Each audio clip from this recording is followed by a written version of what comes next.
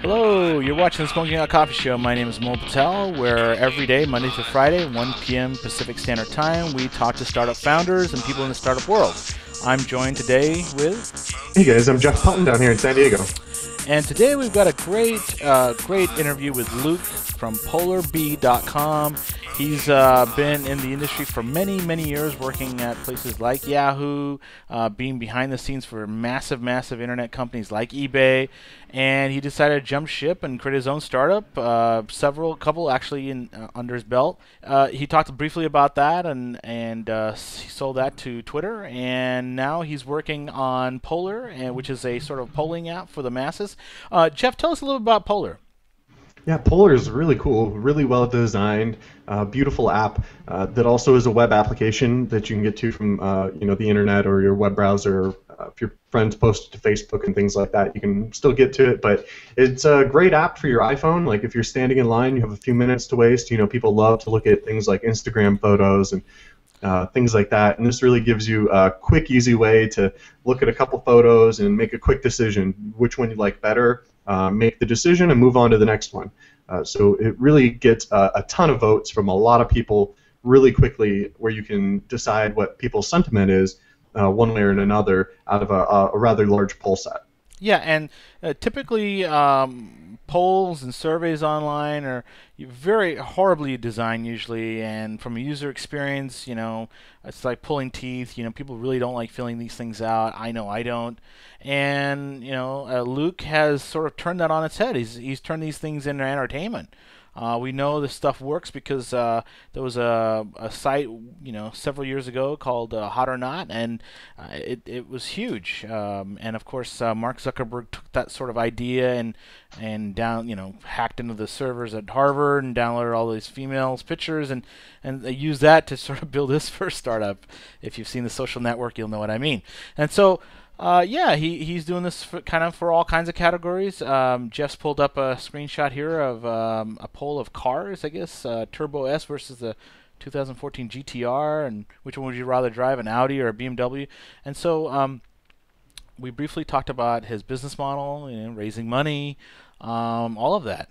As far as I'm concerned, I think this is a huge area. And there's many ways to monetize this audience, and we briefly touched on those points. Jeff?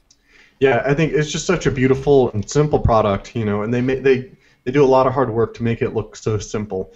But really, it comes down to that. And we talked about the monetization and the in-stream ads that might be a potential down the road. You probably wouldn't even notice them as ads. Maybe they put a little thing that says sponsored by on there, but it wouldn't be annoying or take you out of your usual consumption or interaction with the app. So I really do think it's a beautiful ecosystem that they've built. Also to mention, the polls are user submitted, user generated. So people, I think it says who is asking the question here and a little avatar of them.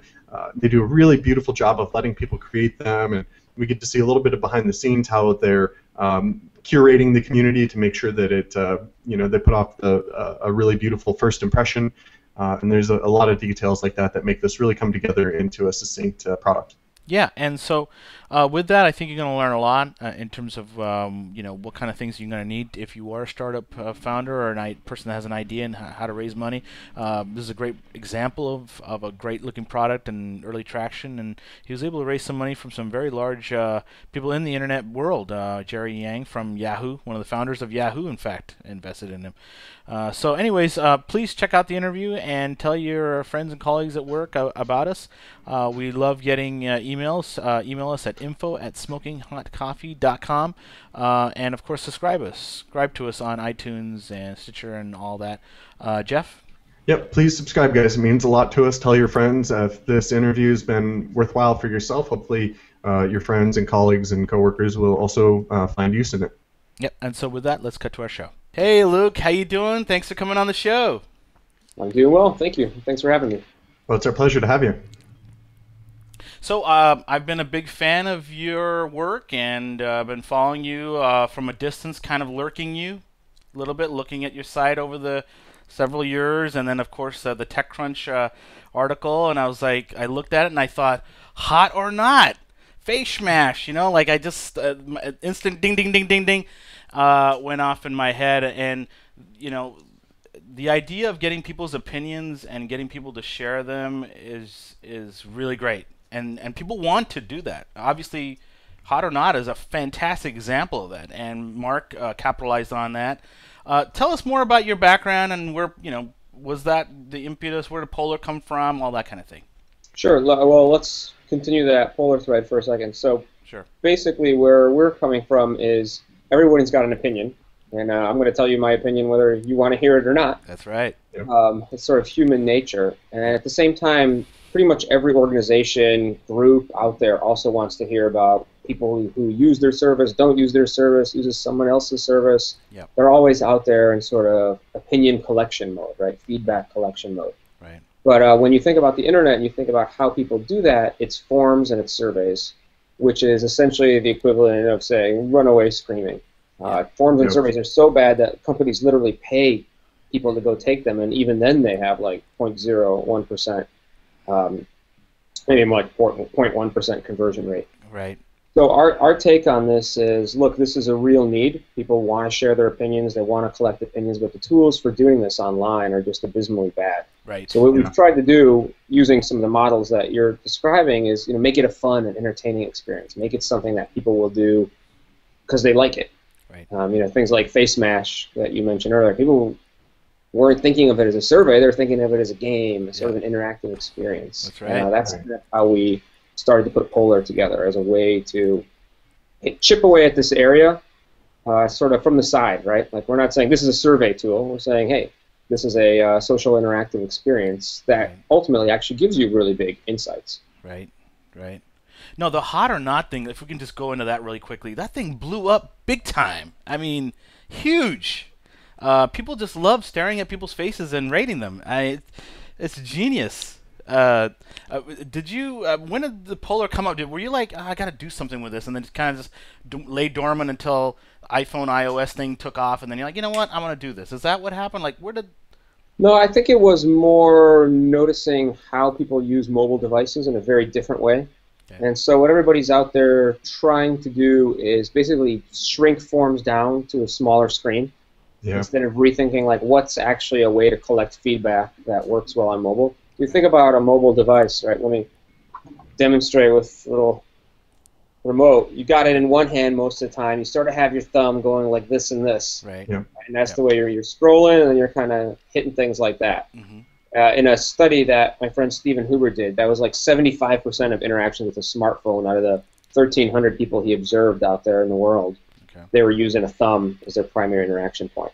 Right. So we kind of took that as inspiration. We took the way people pick up and put down mobile devices, a couple minutes here, a couple minutes there, and we said, hey, this is actually an interesting way to kind of say, hey, this surveys don't have to be what you're used to.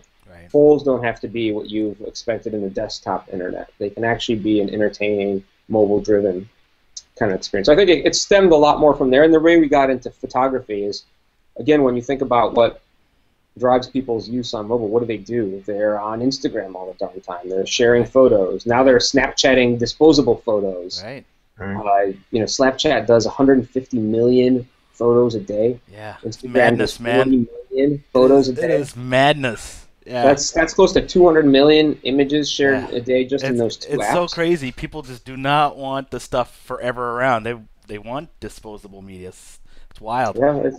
Yes, but like in both cases, what's driving that? It's photos, right? It's like that's, and again, when you think about mobile, you can communicate so much more in an image really quickly than you could ever do with text and type and reading, and it's sort of, those things are not very well suited to these small portable screens, whereas images are incredibly well suited to it. So that's how we kind of got to that visual design.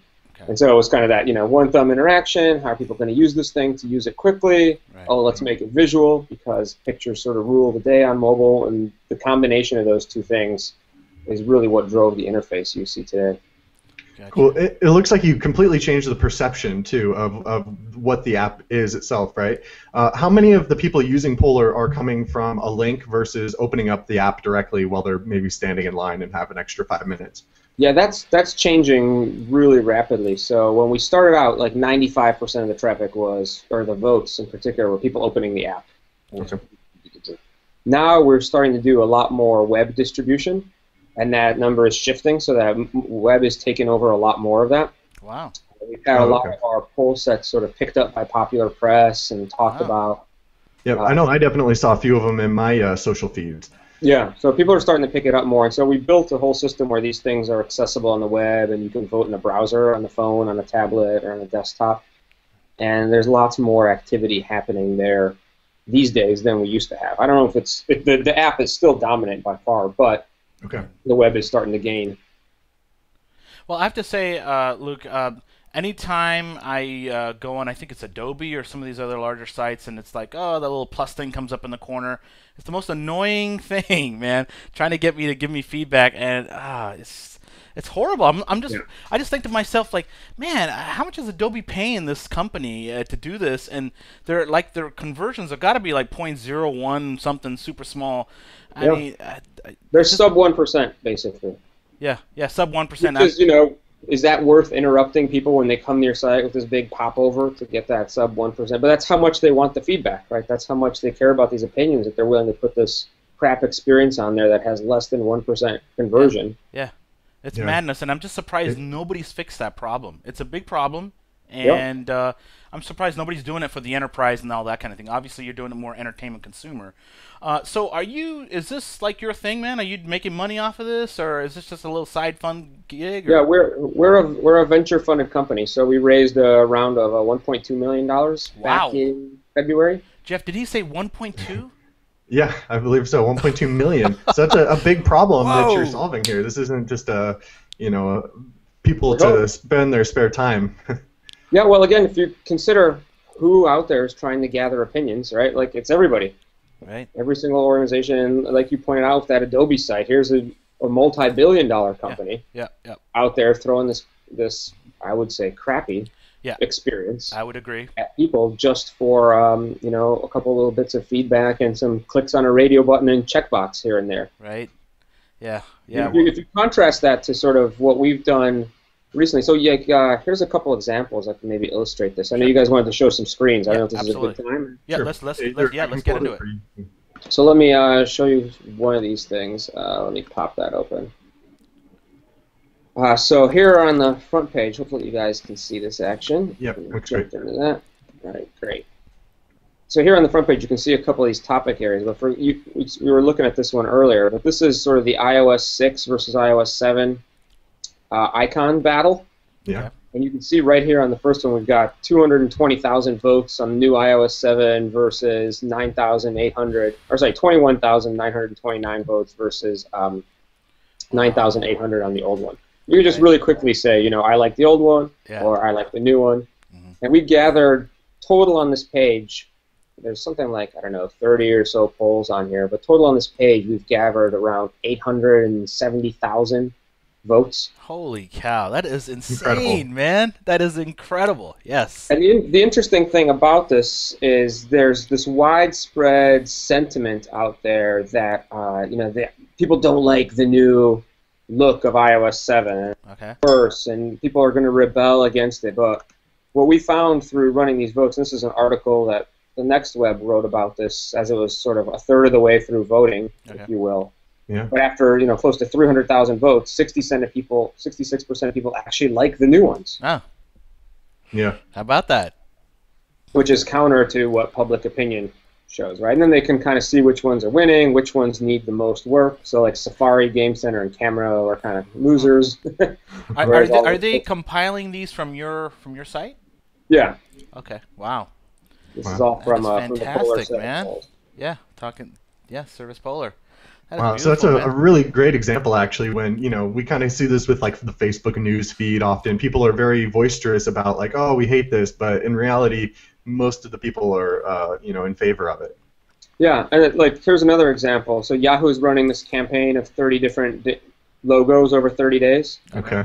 And so we started a whole series around this, and there's around 52 or 53,000 votes. Wow. on this, and basically what we found is most people dislike every single one of their new logos except for one. Let's check it out. Which one? I'm curious. Well, here it is. This one is actually winning about 3-1. So day 10 is the only one that has beaten the original so far. Yeah, I can see why. I think you can kind of vote really quickly and easily on here. Wow. Well, you see here we got, like, I don't know, what is this, 2,000, 4,000 votes on that first poll. So. In this one, in this particular instance, I know you've worked at Yahoo in the past. Is Yahoo somehow funding this, or are they paying you, or how? No, we just put this together. So, like, if you look at what's happening on the site, people build their own collections of all this stuff. So the one I showed you there was actually the Yahoo logos. It was one that I put together. Gotcha. But there's a whole bunch of other topics out there, like interior design. People are comparing all these different styles. And this is a tag, so you see lots of different users. Okay. Yeah. Inside of a tag, right? There's 3 or 4 different ones. Right. Similarly, so that's kind of people who are into interior design. Then there's the car fight tag, where people are comparing different car types and concept cars and car styles, and back, front, you name it. Wow, that's great. So you have your users, I assume from like the mobile app, creating these different polls themselves? Yep. It's all user generated. So even the ones I showed you, I was the user who made those Yahoo logo polls, right? That is brilliant. You know, a lot of startups, the holy grail is bootstrapping that user-generated content thing and getting people to start, contributing, without, pushing everybody.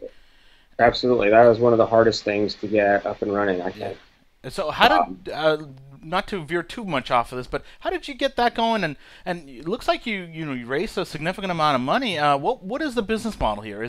Are you monetizing Polar? Is it a paid app or? Yeah, so these are two separate questions. So let's go down to the first one. How do we kind of do the community? One of our first hires is actually a community manager. Okay.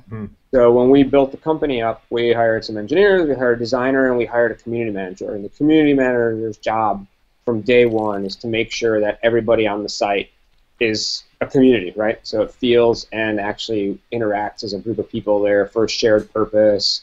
We do a lot with adminning. I can actually, I'll show you a little behind-the-scenes look if you guys are interested. Yeah, absolutely. Oh, that's the wrong behind-the-scenes. Let me show you a different behind-the-scenes. So this is the system that we have for managing everything on Polar. Okay.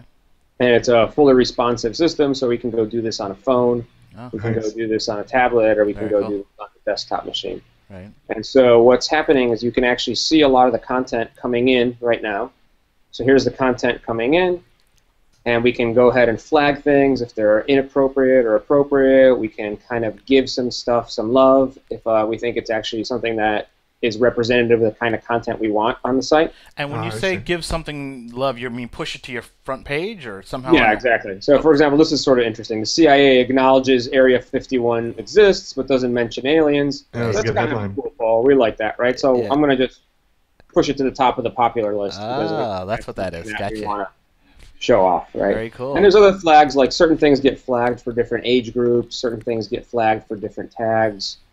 We also have a whole system where we're monitoring all the comments. We're not actually looking at every single one of these, but if one of the keywords comes up, so we have, for example, filters around profanity. Oh, actually, I probably shouldn't be showing this. Oh, no, that's fine. Actually, no, I want to see this. This is great. You get the idea, though, right? So we have a lot of tools built to try and make sure that everybody's well-behaved, that nobody's abusing anybody else, that sort of inappropriate behavior is squelched. And all those things are key to keeping that community active and engaged. Wow. Like if people are out there trolling or abusing others, that creates a really negative environment. Right. If the content that we're featuring isn't good, then people don't come back because there's nothing interesting for them. Right. So it's very much an ongoing management flow. Gotcha. I love it's great how that you've got. I'm sorry, go ahead, Jeff. Tools for it. We've talked so much, and we'll write about how important it is to launch a community with kind of that established theme and feeling of cohesion, making sure that you drive people towards the right sort of content that you want on there. Yeah, I would say it's a very underappreciated aspect of this stuff. A lot of people think let's just launch it and would be there. Right, we're done. Right. Oh, we launched it. Okay, now, and then they just take a hands-off approach. Right. But in reality, there's just ongoing maintenance to make sure that things are on the up and up. And we have a set of community guidelines associated with all these things, that what we like you to do, what we don't allow, and we're very, I would say, vigilant about making sure people stick to that. Gotcha. Nice. Yeah, I just love that you built those tools up front, to address it head on. It's great. Yeah, I would say that we built them gradually, right? Day one, we definitely didn't have that much Okay. in place. Right. But over time, we've built up, as you can see, a pretty robust back-end system to take care of all this stuff for us. Gotcha. Nice. So let's get into the business model or the monetization here. Oh yeah, sure. So question number 2. Question number 2. So as I said before, there's no shortage of people out there looking for opinions. The stage we're at right now is we're basically building out the right product, and we haven't started doing any monetization. Okay. But if you look forward, there is absolutely no reason why, if we get the right audience and we have the right level of engagement, people wouldn't be putting questions in here that they want promoted. Mm-hmm. So, for example, like here, I can let's go back to the admin thing and see what we can find. So, for example, if I am someone like Starbucks, right? Okay. Sure. There's one. What do you prefer, the Frappuccino or the coffee? Which? Ah. Nice. Yeah, or you could get into their seasonal flavors and. You can get into and you can do lots of things like targeting people. So, for example, if there's an example of like Dunkin' Donuts versus Starbucks, right? Yeah. What you can do is say, hey, I'm Starbucks. I want to ask everybody that prefers Dunkin' Donuts a question.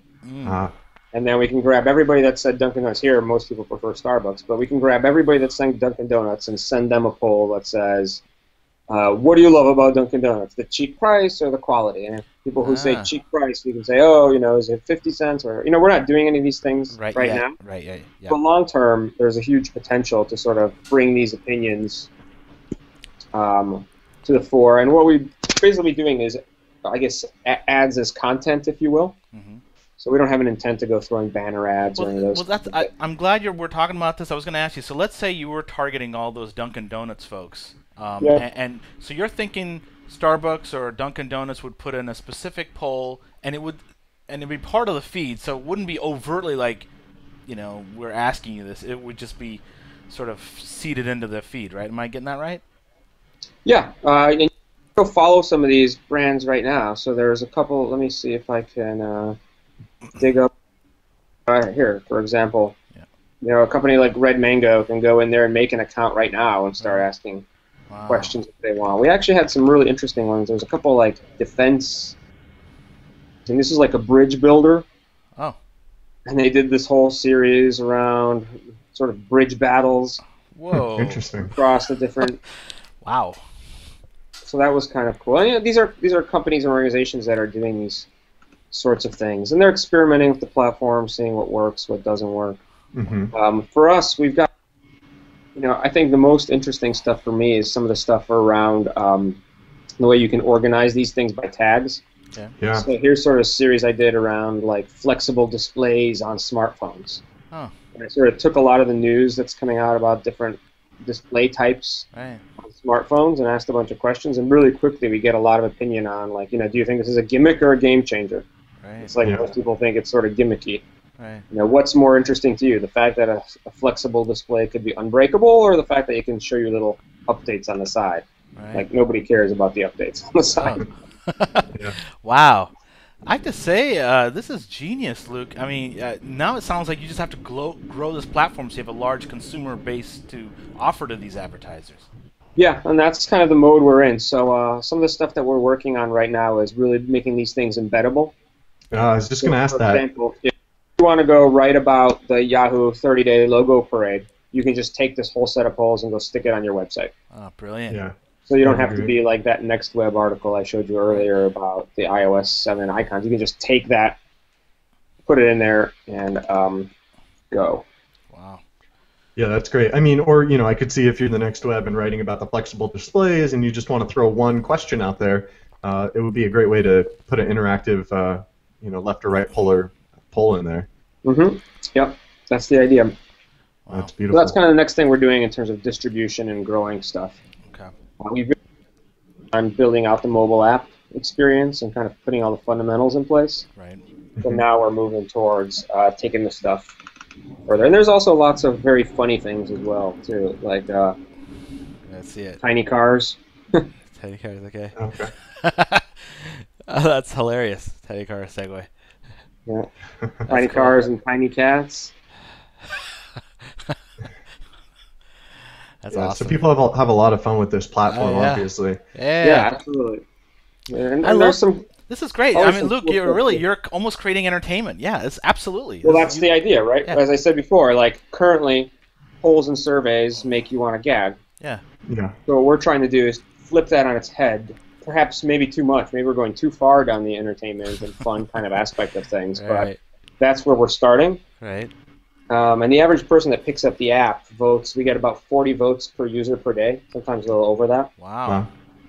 Damn, that People is are some in there, serious so- engagement right there, my friend. Working on it. Yeah. Wow. Very So- early days still. Very early days. So who Okay. knows how this will turn All out. right. Yeah. Wow. All right. Well, very impressed, man. This is really great. Yeah, you can cut back to your face now, so we can talk a little further. Okay. Go. Now let's turn off the tiny cars, huh? Yeah, turn on the cars. Yeah, we're getting distracted by I all know. the stuff Exactly. on I'm there. like reading here. So how much from your front end design experience, how much of the polls do you use for sentiment of like front end UI? I mean, I think it's so useful just to be able to throw a ton of people at it, like the Yahoo ones and the iOS icons. Yeah. It's very Yeah, we interesting do that. from a designer point of view. Totally. We do that kind of stuff with all the features we actually put into the site. Oh, So cool. what we'll do is we'll do polls around what feature do you want to see next. Ah. What should Polar do now? Do you want this feature to work like this or like that? Wow. We did a whole series on when we redid all the icons within the app. Mhm. There are Oh, a okay. series of polls there. But we also have our community making a lot of these questions. So they'll ask questions like, what do you want Polar to do next? This or that. Huh. And a lot of our feature ideas have actually come from listening to the thing people are requesting Right. and building that. This is like a genius feedback machine, man. It's Yeah. It's a feedback machine. We'll see how genius it is. Time I will tell, right? Listen, man, I don't see how you can fail if you just keep making this stuff fun and engaging, which sounds Yeah, like the you are. engagement, for sure. Yeah. Yeah. In terms of your funding, I didn't know you'd raised so much. I'm like, let me raise my cup of coffee to you, man. Congrats. How hard was that, man? How'd you pull that off? I did a startup prior to this, and we sold that to Twitter back in August of 2011.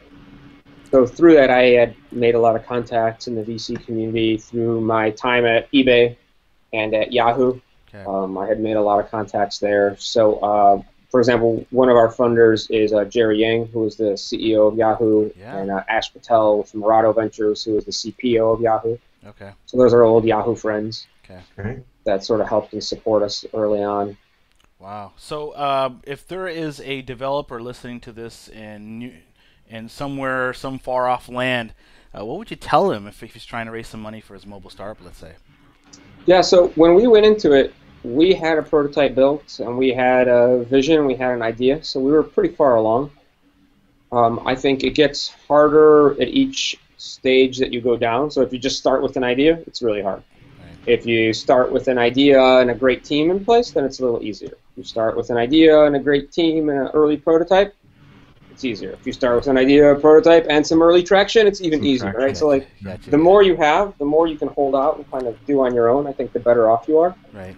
because you will prove to yourself whether or not it's actually something worth going out and raising money for. Well, let's talk a little about that. So, did you have a prototype up, and then did you show it to Jerry, Yeah. or so you did? Okay. Yeah, we had it up and we basically launched it. We launched it around December of 2012, Okay. and then we raised money in February. Wow. So we had it out there. We had people using it. We saw how they were using it. So we were, like 3 or 4 steps up the ladder, Right. if you will, from just an idea. Right. We had a team. We had a prototype. We launched it. We had people using it, which is a lot more to go on Right. than if you're just starting from paper, right? How big Oh, is your yeah. team right now? There's 5 of us. So there's 2 full-time developers, 1 full-time contracting developer, our community manager, visual designer, and me. Gotcha. Are you guys all virtual or all in the same area? 3 of us are in the Bay Area, and 3 of us are in Boston. So the dev team are 2 full-time guys, and the 1 contractor is out in Boston, and then everybody else is in the Bay Area. Very cool. What tools have you found really to help, keep the team cohesive? Do you use like an always-on sort of hangout or chat or any of that sort of thing? Or Yep. Basecamp for kind of ongoing stuff. Then we use Skype for conference calls, kind of like the way we're using this. Right. Mm-hmm. And then we actually use Google Spreadsheets for our QA. Okay. So it's basically Google Docs for spreadsheets, and we list out the features on there. We'll rattle them off. We'll assign the people. It's like a 4-tab spreadsheet. That's how we do features, requirements, and QA testing. So nothing unstandard, right? Right. Just a couple basic tools to keep us cohesive, and obviously talking a lot helps as well. Very cool. Can you tell us? I mean, I don't really know much about this startup that you did sell to Twitter. What was that about, and how did you end up selling it? Yeah, so we had a company called BagCheck, which was around the basic idea was everybody that has a hobby or a passion is really into the gear they use for it, and they talk about that gear all the time. So we tried to put that online. Okay. So if you're a photographer, you have built up your collection of lenses and camera bodies, and exactly why you have everything. Right. So you're sort of this expert on it. Right. And so we allow people to really quickly make lists of these things and talk about what they use and why. And we had that product out publicly for about 9 months or so when we started some conversations with Twitter and actually a couple other companies here and there. And the process just kind of got to a point where we're like, hey, this actually is a good opportunity for us, and we should take it. When we started, we were still gung-ho about going and building the product and working towards it, but I think when you run your own company, you become very rooted in the pragmatic reality of what it takes to make something successful. Right. And again, like the perception is, I'm going to go write some code over the weekend in my underwear, and I'm going to be a billionaire the next day. Yeah. That's happened maybe 3 times out of hundreds of thousands, if not more. Right. People that have written code in their underwear, right? Yeah.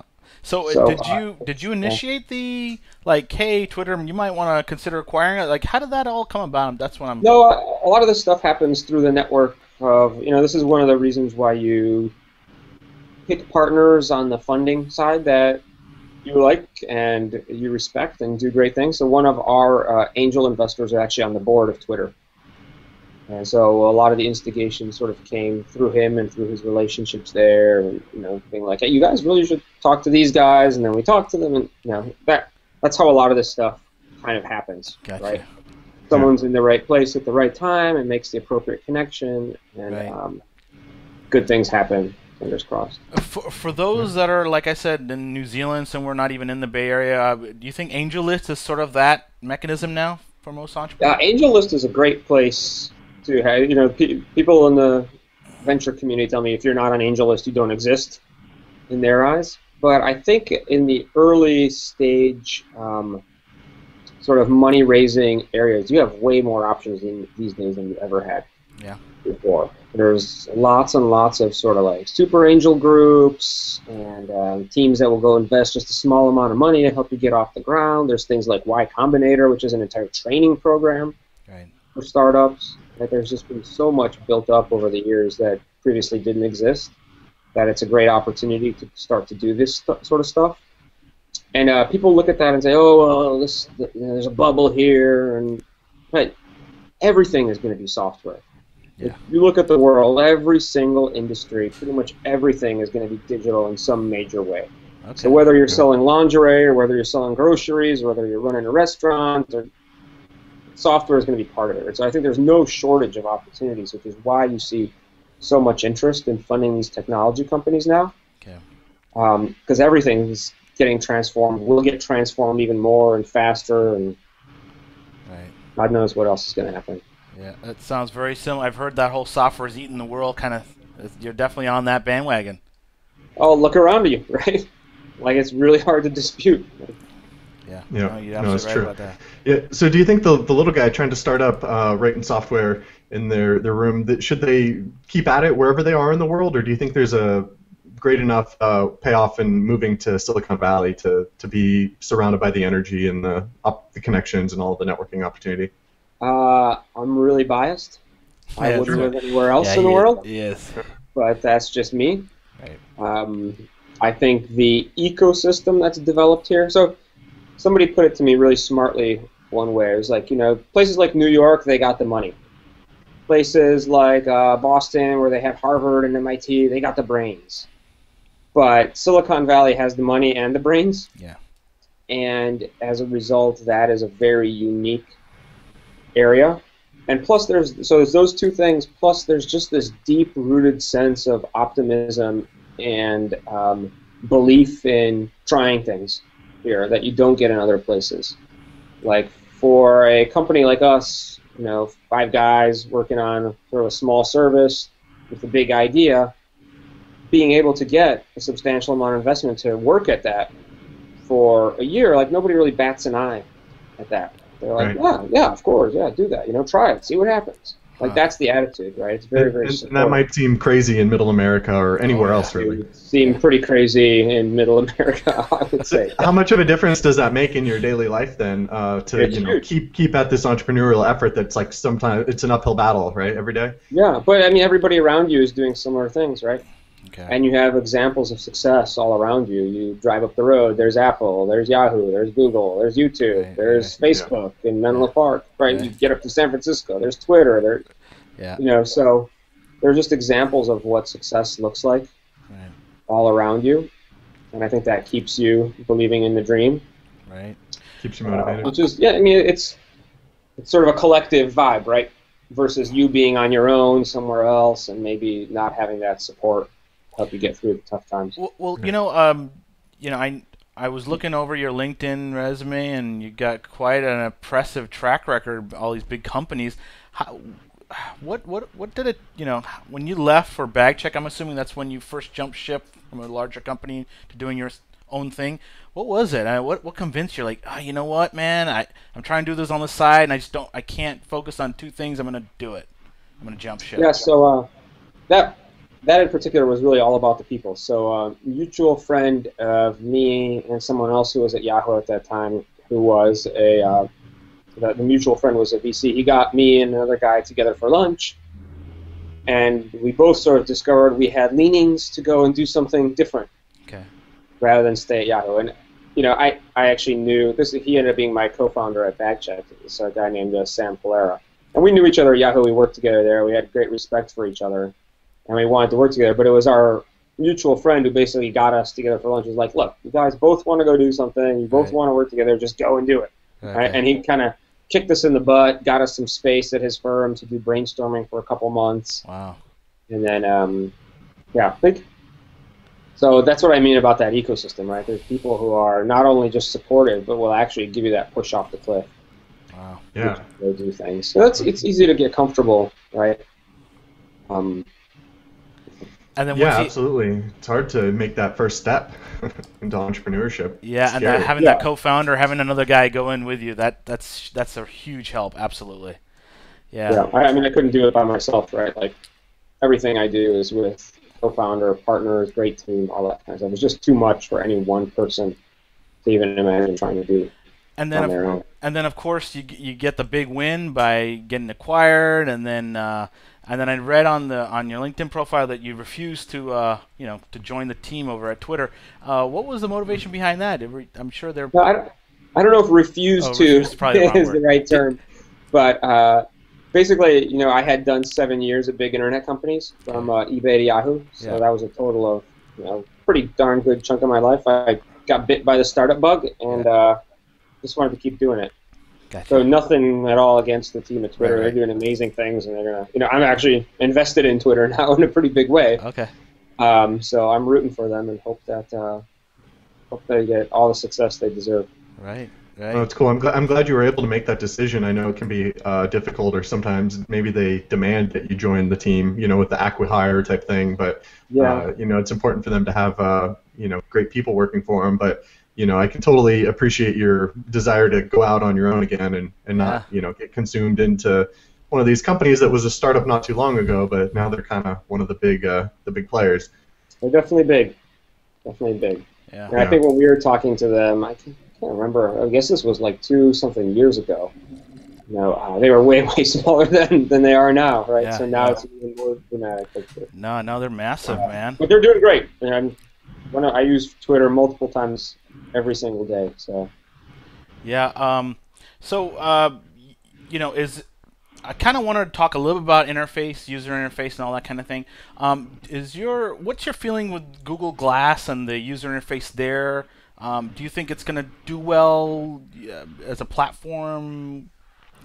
Give us your thoughts. I have a pair. I've used it. Oh, okay. We tried to develop some things for it for a while, and I believe in the vision. I believe what they currently have out there is a very early prototype, which has some parts that make it very prohibitive to using in the way their vision suggests you should.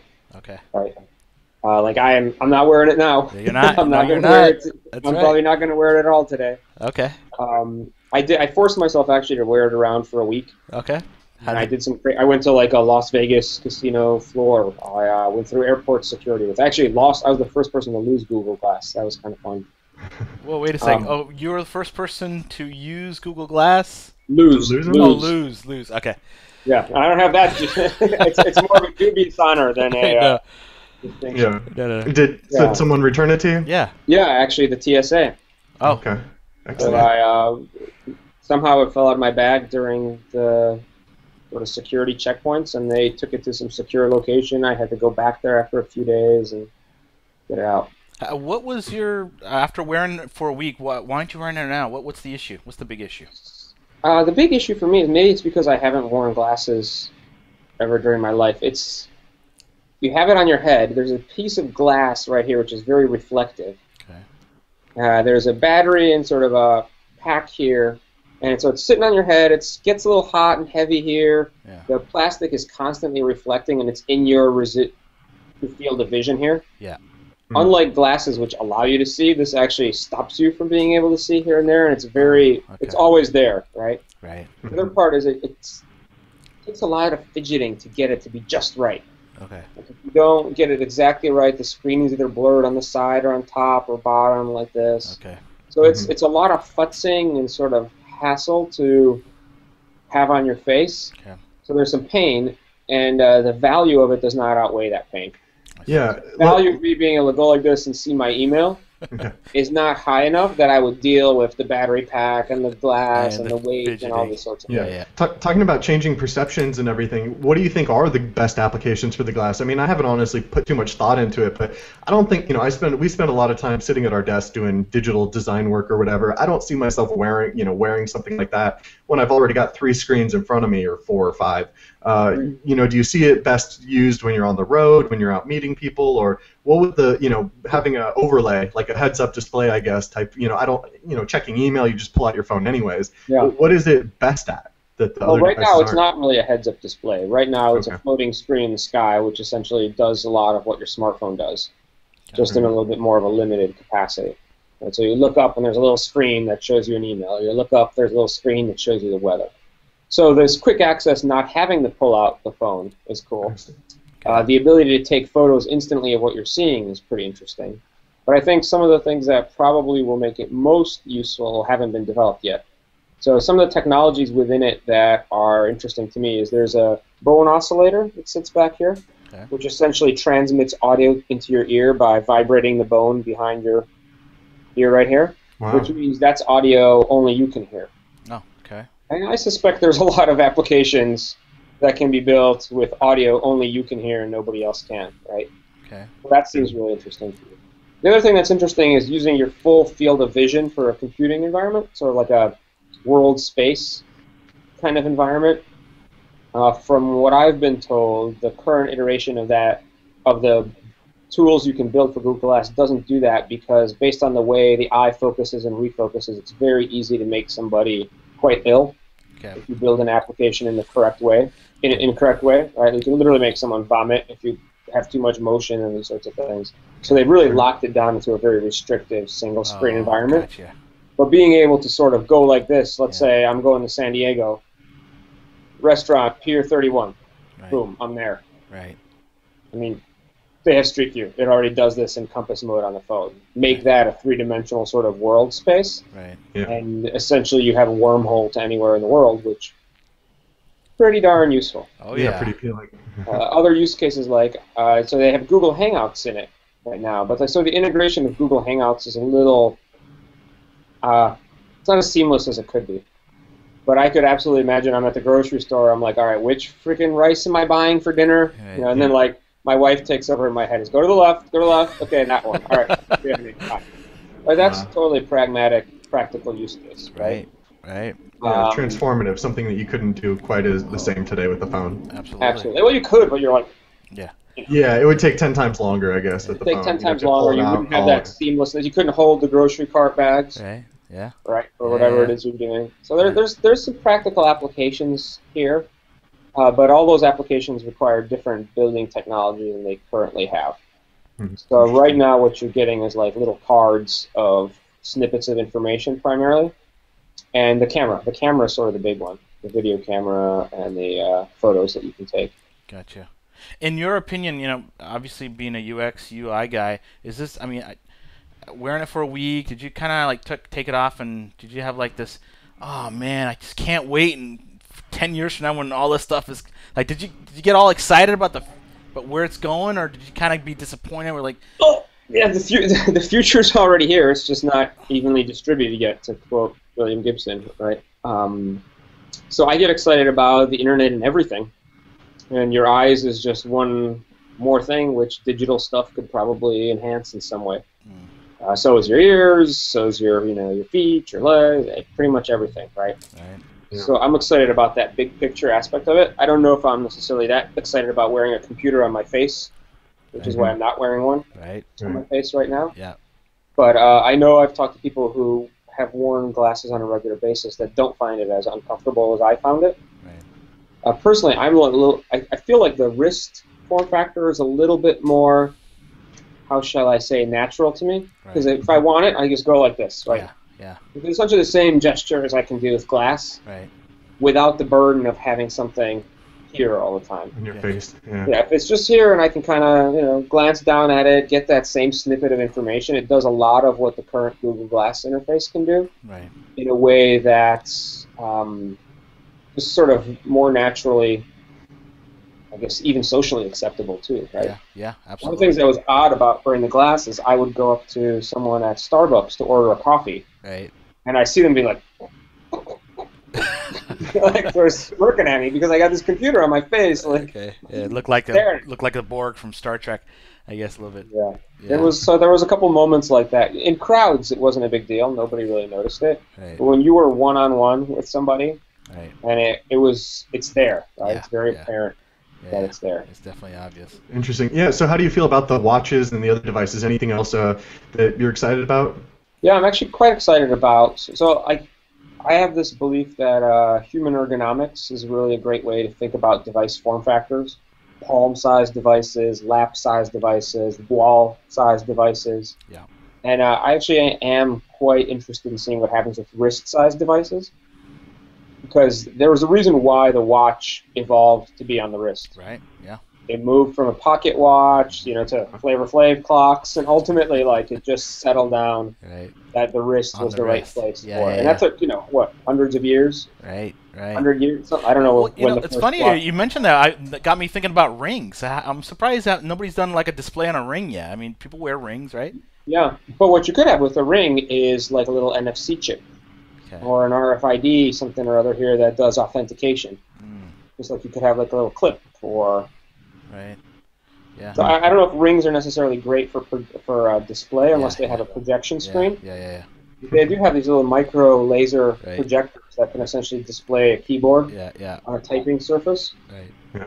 One of the most interesting rumors I heard about the Apple iWatch is that it's essentially a slap bracelet with a little projector. So you could project the dial pad onto a wall or project the keyboard onto a table. And sort of take that's a pretty cool rumor. We'll see. We'll see, yeah. Yeah, that stuff's pretty cool. I remember hearing about some of those pocket-sized computers with the projector keyboard and screen for a while back from like HP or someone, but it'd be great to see them in production. Yeah, so it just hasn't been consumerized, right? Again, like so Bill Buxton has this great theory called the long nose of innovation, where he basically says anything that's going to hit like multi-billions of people, or at least a billion people, was invented like 20 years ago. Oh. And then it sat in research for 10-something years, and then it sort of started to get commercialized, and then it hits its peak. Wow. So yeah, stuff that came around like 20 years ago, 15 years ago, right? That's it's getting there.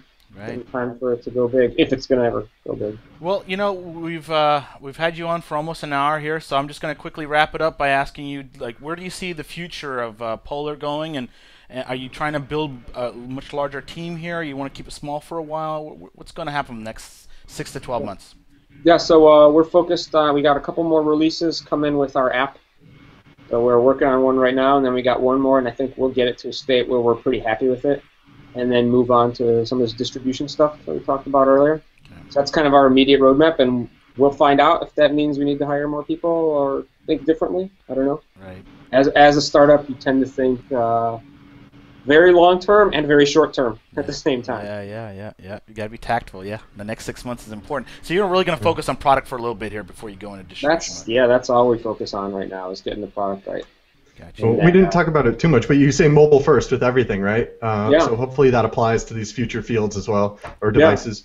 I hope so. I think there's just something about the portability of stuff that makes it, sort of accelerates it. The fact that I got my phone with me anywhere and everywhere, it's connected to the network and always on, that makes it something that's much more relevant to me every day than the laptop I have at my office or sitting in my bag or whatever. That's